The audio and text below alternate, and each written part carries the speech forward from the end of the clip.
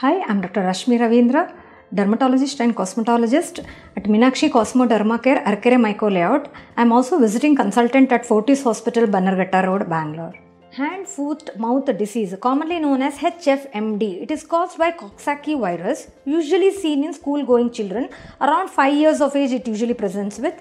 They present with ulcers, small sores in the mouth, multiple ulcers in the mouth, and a small blister or a red rash on the hands and feet. So it is usually seen in school-going children, and it is a contagious disease, highly contagious. It transmits from droplets or from saliva or from mucosal touch. So either by kissing or by shaking hands or hugs. Though it is highly contagious, it is very safe. It is not that severity in presentation. Children may present with mild fever and little fatigability, and it will reduce. It is actually a self-limiting disease which within few days or weeks it gets reduced on its own. Treatment is symptomatic. If the itch is there, antihistamine will be helpful, and supplement with B complex will be helpful.